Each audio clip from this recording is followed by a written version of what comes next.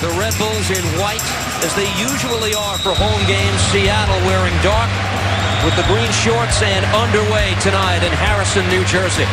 Wright-Phillips turns, lays it off, and a shot save made. The rebound loose. Wright-Phillips buries the rebound.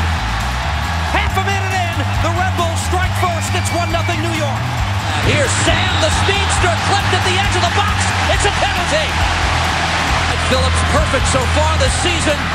Deflected off Fry, and it's in. 2-0 New York. Here's Wright-Phillips looking for the hot trick, and he buries it. A smoke-filled party in the South Ward at Red Bull Arena.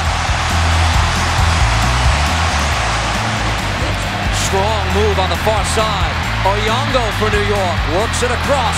Drops here. Cahill gets a shot away and backs it in.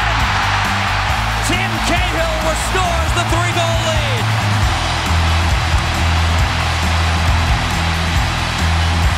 Papa will give it a go. Deflected. Parried away by Robles. And the rebound, he got that as well. The first gets a deflection that causes him all kinds of problems. He's going one way, has to readjust and go the other. This is top draw.